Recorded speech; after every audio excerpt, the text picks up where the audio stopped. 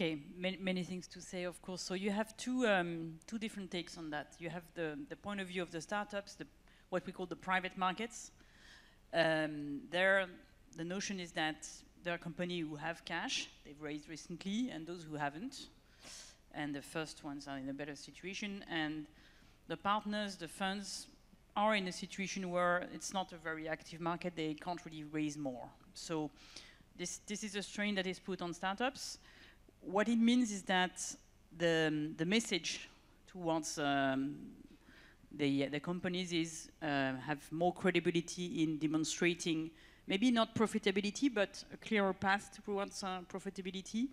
And I would say, yeah, a level of maturity that is coming, sooner than the previous message, which was all about growth. So growth is, of course, still very important, we hope, but it's not alone, and the message has changed a lot. From the point of view of the markets themselves, the public markets, as we call them, there you have many, many things. It's quite difficult to actually completely understand what's going on. There's been a lot of rotation. I was told this is a rally in a bear market. What does it mean? It means that, we had a record in the CAC 40 mid-February, historic record, 1 year after the previous record, which is just before the war in Ukraine. So why is that? It happened with low volumes, so you're not sure it's super stable. It was more driven by, I would say, some elements of speculations, hedge funds, a lot of rotation between different positions.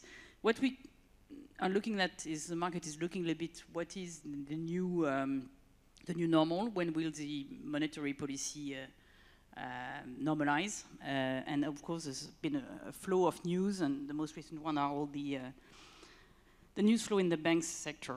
But my takeaway with that is that from the startups' point of view to the public markets, we now are aligned in the type of message that we give to companies there and here, which is be prepared for profitability and look a little bit at that. So we have, before that it was a bit two different discourse, two different planets. Now we know we have the same message. So Curt, actually, what do you want to say to the startups at those, yes, stormy, tough times, keep calm and keep growing? Keep growing, yes. Profitability matters. That's a key message. It's coming back again to the basics. A company is there to make profit and to grow profitably. I would nuance it though a little. Certainly, public markets. If you're not profitable, you're going to have a rough time for quite some while. But private markets, of course. If you're able to demonstrate progress on your key metrics, that's critical, right? So loss-making companies will continue to be financed, but you need to show a better path, demonstrate the path, document the path towards profitability, and show that you have that mindset.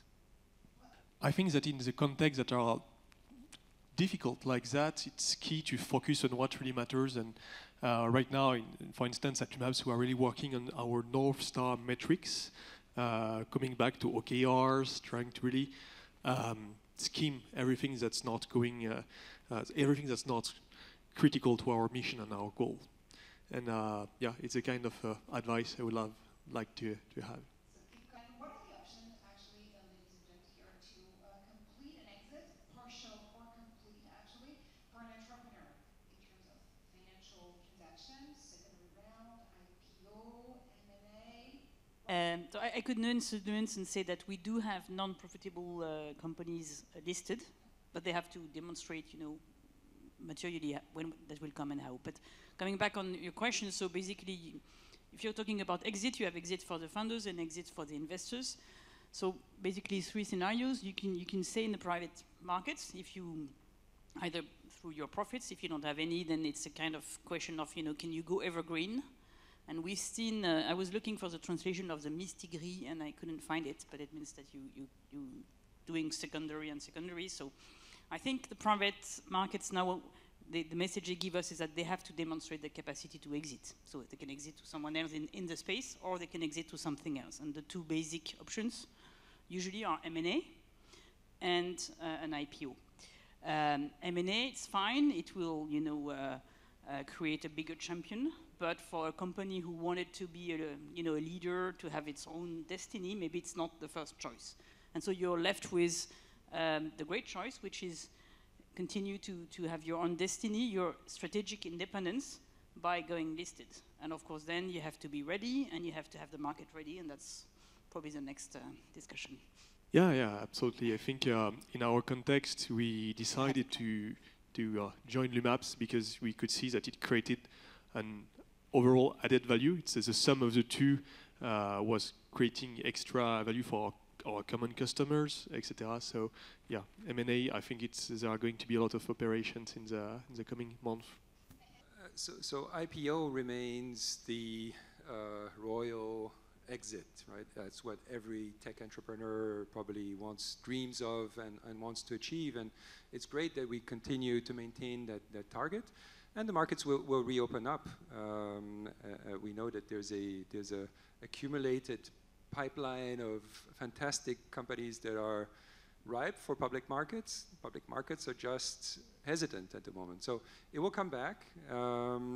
I predict 2024 will be a great year for IPOs. Probably profitable large companies first, but as we know, that will reopen up over time.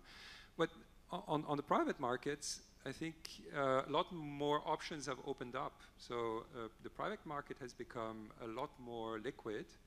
There are lots of different options opening up for companies and entrepreneurs. One investor passing the buck over to the next. But at heart, it's the same process. So you do need to be exit ready. And interestingly, the characteristics, whether you exit towards private equity or you to public markets, are to a large extent the same, right? You need us to demonstrate, to tick the boxes of private equity and tick the boxes of public markets. Resilience, being sufficient scale, having resilient management, a certain level of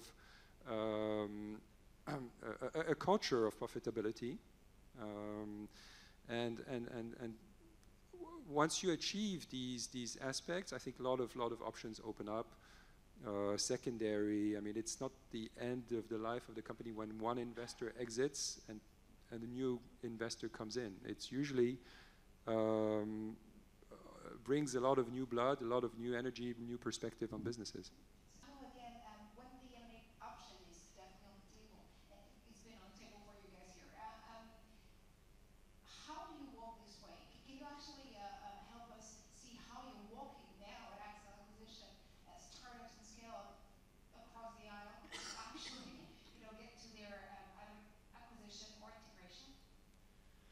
Yeah, it's a very interesting question. I have been talking about that with many founders.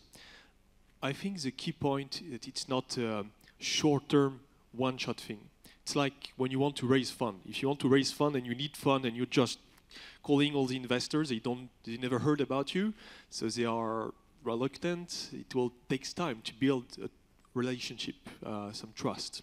So it's exactly the same with an exit, I believe.